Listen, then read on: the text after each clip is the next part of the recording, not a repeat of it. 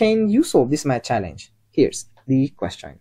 Given these two equations, x raised to the power of logarithm of y plus y raised to the power of logarithm of x equals 2, and x raised to the power of logarithm of x plus y raised to the power of logarithm of y equals 11, then the goal is to find x and the value of y. So pause this video right now and see if you can answer this question, because I will show you the solution in 3, 2, 1.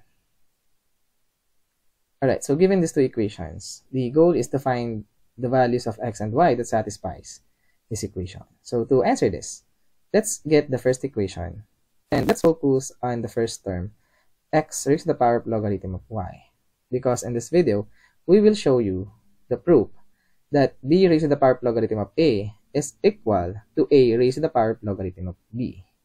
So this is a very short proof. So first, let b raised to the power of logarithm of a be equal to k. And then what we're going to do is to take the logarithm of both sides. Then using some laws of logarithm on the left-hand side, we can put this logarithm of a in the front. And then what we're going to do, since multiplication is commutative, we can switch their position. And then again, using some properties of logarithm, this logarithm of b, we can put this to the exponent of a. And we can say that a raised to the power of logarithm of b is equal to k also. Therefore, b raised to the power of logarithm of a is equal to a raised to the power of logarithm of b, because they are both equivalent to k. And that's the end of the proof. So we will use this concept to answer this question. So we have the case number 1. Case number 1, replace y raised to the power of logarithm of x with its equivalent, x raised to the power of logarithm of y. So on the left hand side, we have two same term, then divide both sides by 2. Now since the right hand side is equivalent to 1, we can say that the exponent of x is just 0. So logarithm of y equals 0. And when this happens, logarithm of y equals 0, it follows that y equals 1. So in the first case, y equals 1. So how about the value of x? So to solve for the value of x, we will use the second equation. And now, if y equals 1, this term, y raised to the power of logarithm of y, is just 1. Subtract 1 on both sides, we have 10. And then what we're going to do is to get the logarithm on both sides.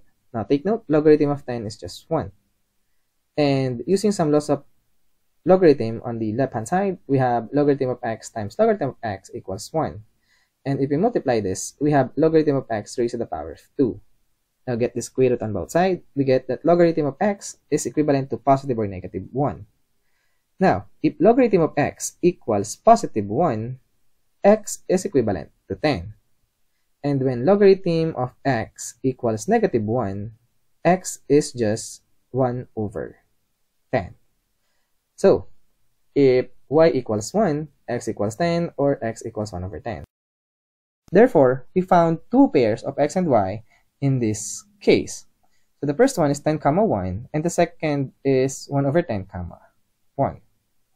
So now, let's have the second case, wherein we need to replace x raised to the power of logarithm of y with y raised to logarithm of x, which is its equivalent. And what we're going to do here is to replace this. Now we have two similar terms on the left hand side, and then divide both sides by 2 again. Next, y raised to the power of logarithm of x equals 1. It follows that logarithm of x is 0. Then x is just 1. So if x equals 1, using the second equation, we can say that x raised to the power of logarithm of x is just 1. Now subtract 1 on both sides. And then, again, take the logarithm of both sides. And logarithm of 10 is 1. And this is on the left-hand side, logarithm of y raised to the power of 2. Get the square root on both sides. We have logarithm of y equals positive or negative 1. It follows that y is also equivalent to 10 or 1 over 10. So again, in this case, we found two pairs of x, y, which is 1, 10, or 1, 1 over 10. And that is our answer to this question. Therefore, given these two equations, x raised to the power logarithm of y plus y raised to the power logarithm of x equals 2, and x raised to the power logarithm of x plus y raised to the power logarithm of y equals 11, then we found 4 valid solutions for x comma y. So we have 10 comma 1, 1 over 10 comma 1, 1 comma 10, and 1 comma 1 over 10. And as always, we are done.